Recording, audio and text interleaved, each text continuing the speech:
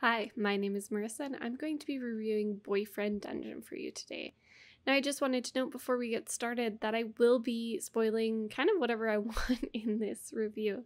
So if you're more interested in just getting some facts about the game, make sure you stop watching when you hit that spoiler warning. Otherwise, enjoy! Boyfriend Dungeon is a hack and slash dungeon crawler roguelike that's blended with a dating simulator. It was published by Kit Fox Games, and it's a little indie number that came out in August of 2021. At the time that this video was recorded, it was available on the Xbox Game Pass, but it's also been released for purchase for the Nintendo Switch, Xbox One, Xbox Series X and S, and the PC. Boyfriend Dungeon follows the story of our main character, who can be personalized right down to the pronouns. It follows them on their summer vacation in Verona Beach. Verona Beach has this little monster problem in which dungeons or dunges have popped up around the city and they're causing some problems. Now that takes care of our hack and slash dungeon crawler roguelike aspects of this game, but now for the dating simulator part. As you progress through various dungeons in this game, you encounter weapons. These weapons are actually people who can transform into weapons just casually. And yes, they do in fact make up your dating pool in Verona Beach. The game features 2 dungeons and a final boss fight by the end. Each dungeon or dungeon has 12 floors and 2 bosses, a mini-boss and a final boss. The enemies are based on the main character's fears, which are slowly revealed and then challenged over the course of your dungeon clearing career. While the goal at the start of the game is to clear out the dungeons and go on dates with your bae or baes, things get weirder and weirder over the course of the summer. You know, weirder than dating your weapon. As you stave off unwanted advances, you prepare to fight off the big bad evil thing. And this is going to close out your summer vacation in a truly unique town. Overall, I gave this game 7 out of 10 stars, and I want to explain that in more detail. So, if you were just here for the rating, go play this game and come back and see if you agree with my thoughts. Otherwise, here's why I gave it a 7. Let's start with characters and romances. I said Boyfriend Dungeon is a dating sim, so let's not delay talking about those dates. There are 7 weapon companions who you uncover throughout the course of the game, 6 of whom you can woo, date, and potentially hook up with. 2 are cute NBs, 3 are men, and 1 is a woman. The non-romanceable option is actually a cat, and the lack of romance there goes without speaking. Boyfriend Dungeon is partly a romance simulator though, so let's talk about those dates in a bit more detail. Meet Sunder, a broad-chested Talawar who is both fiery and flirty. As a person, he's into dancing, clubbing, and sending you eggplant emojis at 3 a.m. Yeah, you know that guy. As a weapon, his form is a touch slow, but it has a useful bleed effect that drains enemies slowly of their health. It also stuns, which is useful in some of the more overpowering dungeons. Next up is Isaac. Isaac is actually the first sword you play with, but the second sword person you meet in the flesh. As a person, he's a suave gentleman who's well-spoken and got a little bit of daddy issues.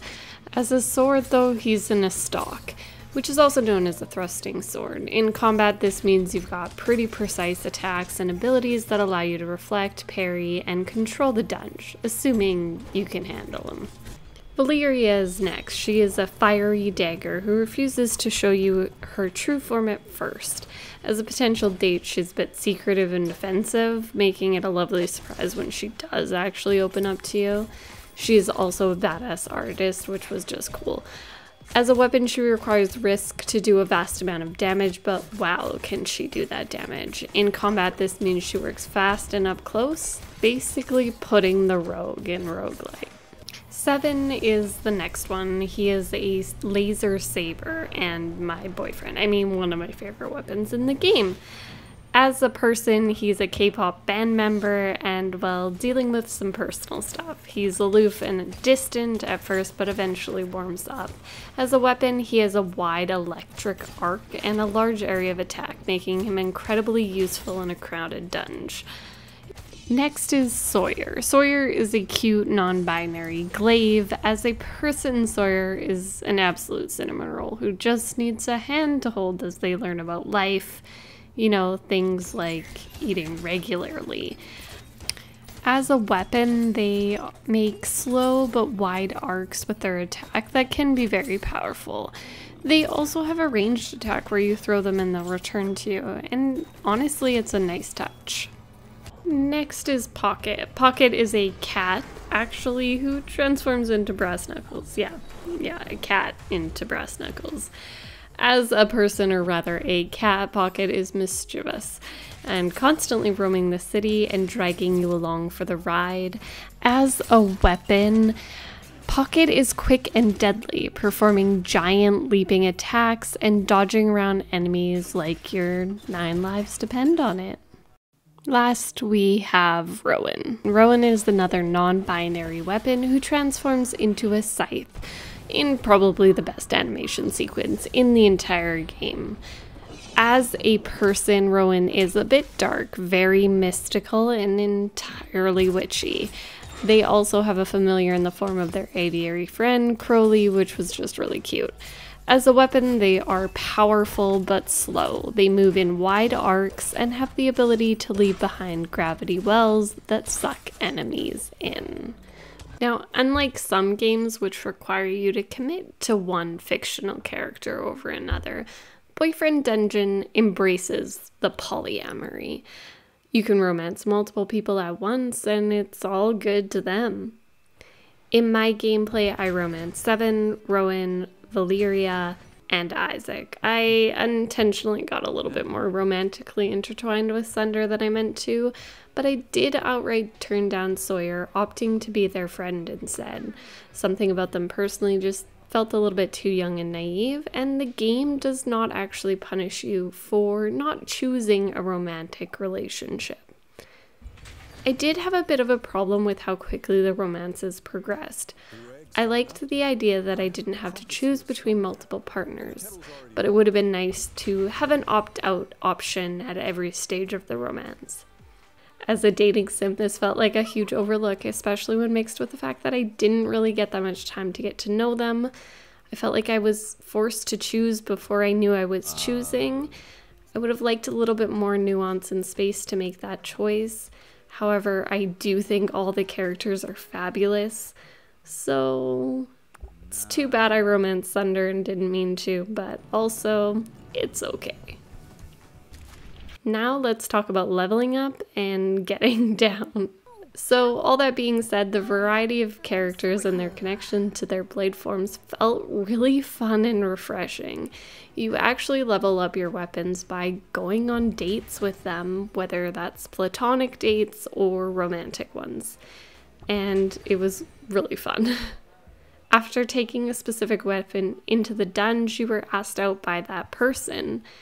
As I said, it could be platonic if you made that clear enough in the start, which was something I did with Sawyer. However, lots of the romantic ones were quite fun too, and there's lots of option there. Each weapon has its own skill tree as well that you unlock as you progress the platonic or romantic relationship. Certain skills are unlocked and then immediately added, while others allow you to choose between one skill or another. You can also gift presents to your weapon to increase your friendship or relationship with them. And then we have choice and customization. So obviously it's a dating sim, which means you have choices over who to date and whatnot. However, I really appreciated all the small choices that the game allowed you to make as well. This started with our character customization screen, which was available throughout the entirety of the game. At any point in time, you could go back and change everything, including your name, your pronouns, your eyes, your hairstyle and color, and your skin color. As you progress through the story, you also unlock different outfits and hats. some of which did have specific advantages, like adding an extra life or an extra bubble tea, which is your health, of course. While the customization is fun, and fun it was, I did change my outfit all the time and definitely fought off baddies in kidney ears, which was super fun. The choice wasn't always awesome. As I alluded to earlier, some of the choices didn't feel like much of a choice, and I did feel like I was corralled into certain relationships. Now let's talk about the graphics and artwork really quickly. I've already mentioned that the animations for the weapon transformations were my favorite part of the game, but the artwork throughout just felt really cute and fresh. The cartoon style worked perfectly for its purpose, and honestly was just really clean. Next up, gameplay and mechanics. The overall feel of this game was nice and smooth, but it wasn't overly polished. The fighting took about a minute to get used to, and it felt a little bit less smooth when compared to other games that have similar fighting styles, like Hades, for example. However, once I got used to it, it felt fine and I was able to get what I needed done. It played like an average roguelike, and I was pretty hooked on it by the end. I particularly enjoyed the mechanic of the phone, which was a nice touch to add content. I really liked getting texts from people and having that add to their storylines, as much as seeing them on dates or fighting with them in dungeons. I will say it did give me a bit of personal anxiety that I couldn't always answer their texts. Next up, content and repetition. I kept picking up this game for a few reasons. Part of it was the desire to finish each of the storylines, but I also just really liked the dungeon crawling with my sword/companion. That being said, one of the biggest complaints I have is that there are really only 2 dungeons in the game and a relatively small final battle. I desperately wanted another dungeon to explore and another fear to conquer. Though the majority of this game did play very smoothly, I did keep getting a glitch where part of my recipe wouldn't show up when I went to go craft something. It really only blocked out the name, so it wasn't anything game-breaking, just a little bit annoying. At another point, I did have to restart the game because I got stuck, but that seemed to be kind of a one-off thing. And now for my final thoughts. Overall, I found Boyfriend Dungeon to be an addicting game with fantastic gameplay, good characters, and a unique plot. My biggest complaints are the lack of additional content and the rushed feeling of being pushed through each of the romances rather than choosing one. Overall, it's a game I'd recommend if you love dating sims and roguelikes and wish they could be one game. If you're looking for a game similar to Hades but much shorter, this could quench your thirst as well. I enjoyed playing this game and I didn't want to put it down, which is why I'm so upset that there's not more content, although apparently there is more to come. If you're interested in seeing my full playthrough, that's posted to our channel.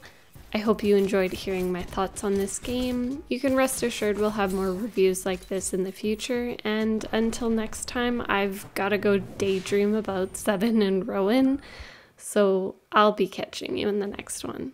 Bye everyone.